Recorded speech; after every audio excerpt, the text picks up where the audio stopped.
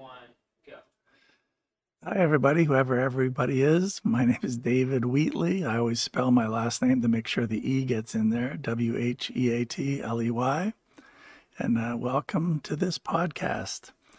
This is the first podcast that I've ever done. And there's no audience here except for just one or two people. So that way I won't know what the audience feedback is going to be. All right, I'm getting a thumbs up from one of the audience members and from both the audience members, so we are on the right track. I've been wondering for a while what my podcast would be about. In fact, people keep asking me that, and I'm thinking to myself, well, why would anybody need to know that? So I thought I would start with something non-controversial, which is the city of Los Angeles, the greater Los Angeles area, and what we have going for us here.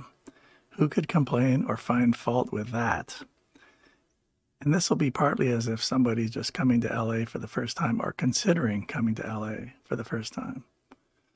So we have the Hollywood Hills, which are fairly high but nowhere near mountains. And they run east to west out to the Pacific Ocean, which is nearby. And there are houses on the hills, and then there are hills. North of the Hollywood Hills, you'll find the San Fernando Valley, which is a flatland area. And north of that are some real mountains.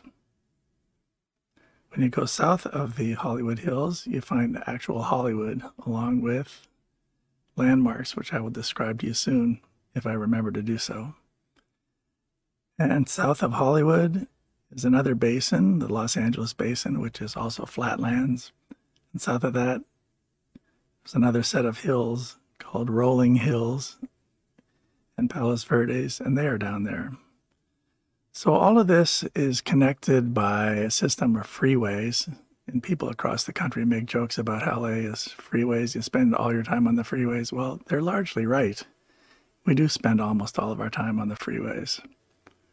The main freeway is the one that goes east and west through the Los Angeles Basin, the north end of the Los Angeles Basin, which is freeway number 10. We also have the Hollywood Freeway, the 101, which goes from Hollywood through the Hollywood Hills to the San Fernando Valley. And at that intersection with the 101 keeps going, but it goes west this time just to confuse everyone. Does it go north or does it go west? That's how we spend most of our time trying to figure that out. So this highway goes west out toward the Pacific Ocean.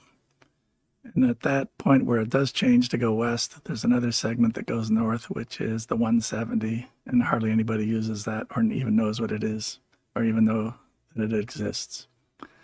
At that same intersection, there's another freeway, which is the 134, which goes east past Glendale. I should have said to Glendale, but for a lot of people, it's past Glendale on their way to Pasadena or to other places. And this also becomes the 210, which is very near where the Rose Parade takes place on the 1st of January of every year. So you might be wondering, why the city of LA when there's so many other things you could talk about? Well, people come here from all over the world, and they bring their insights and culture and knowledge along with them. And they take up residence anywhere from the streets and what we're calling encampments on into apartments, into private homes, and all over the place. People are residing and have street addresses. Some have no street addresses. And they converge with other people. Some are here by themselves. And so the way people are interacting with each other is very interesting to me, because I'm interacting with everybody to some degree as well. They're communicating to me through newspapers, the stories on television, a lot of data coming over the internet, social media. And I'm learning about people, and I'm not always, if ever, saying anything back. So I thought this podcast could accomplish that task, to say a few things back to the community and to the people that I'm seeing and whose data I'm receiving. And it's not just data like numbers, it's also photos and feelings, emotions, points of view about things, opinions, likes and dislikes by the zillions, each one expressed with varying levels of fervor, from anger and violence down to introspective musings. But they're all important, and there are a lot of them, and there are a lot of people living in the greater Los Angeles area. And in a future podcast, maybe we'll have an actual number, which probably fluctuates from day to day, but we won't care about that so much. And with the culture that people bring comes art. So we have some paintings. I'm trying not to make too many lists, but there are paintings, some public art, legal and illegal, graffiti, also public art we might find at an airport, concourse. There's also poetry, spoken word. This is a form of spoken word. There's also music, which is a combination of notes, sounds organized in some fashion. Some would say, well, it doesn't have to be organized. Dude, what about disorganized sound? Well, that would count as well. And music that's called aleatory, which is chance music. My background is as a musician. I play the piano and the pipe organ, and I write music. And I've recorded a lot of it, and a lot of it has been played all over the world. But this is the first time when I've actually just sat down without my keyboard to rely on or fall back on, and just spoken to an audience that I can only partly see. Period. So there's more. As far as culture goes, I think people identify as being part of a culture or another one.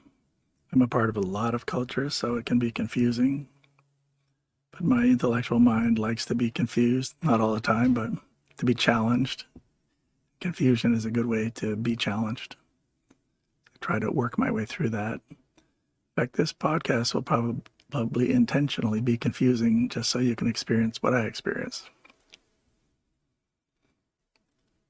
So one of the ways that each culture expresses themselves is through their music, especially the choice of instruments.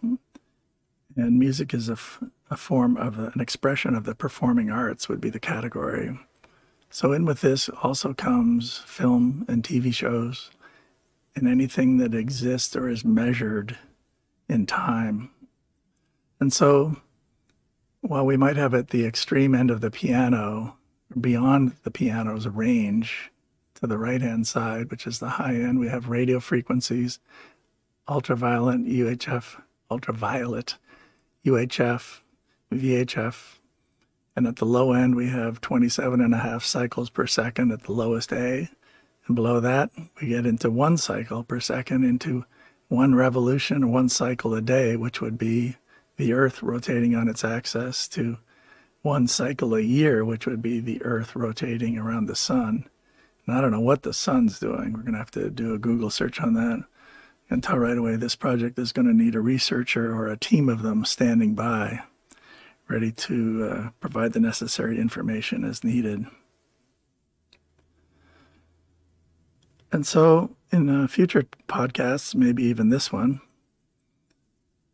I would like to talk about social psychology and how the individuals in the cultures that are represented and within the cultures get along with each other, how the individuals are by themselves, what they think and feel and believe, and when there are two of them, which is called a dyad, D-Y-A-D, how those two get along, and how a group organizes itself and gets along, and how they appoint or choose leaders or allow people to lead them.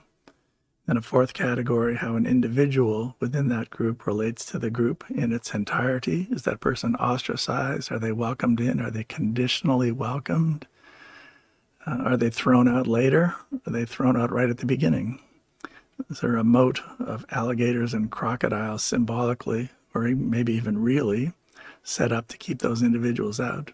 And the fifth category would be group versus group, and there are lots of those around, Republicans and Democrats and left-leaners and right-leaners. Maybe that's the same thing in different religious groups, racial groups, citizenship. So we will be talking about some of those and seeing how people individually find ways to manifest their own destinies. We'll probably spend a lot of time, too much time defining what these things are, but destiny would be a good one, especially if you say it like this, destiny. So I think this is going to be the spot where we'll pause or end this podcast. And I hope you like it so far, and I hope you're intrigued enough to want to stick around for the next one. They will be released at some sort of frequency, hopefully more often than 1 year around the sun. But we're going to know more about that soon. Our engineer is smiling. If you can get the engineer to smile, that's always a good sign. We're getting another thumb up from him, so that's good. And another thumb up from nearby, which is also appreciated. And we've got a lot of parking time out on the street, so there will be lots of time to do multiple podcasts. That's how we'll decide how long they go, is how much parking time we have. So with that, I'm signing off for today. This is David Wheatley. Thanks for listening.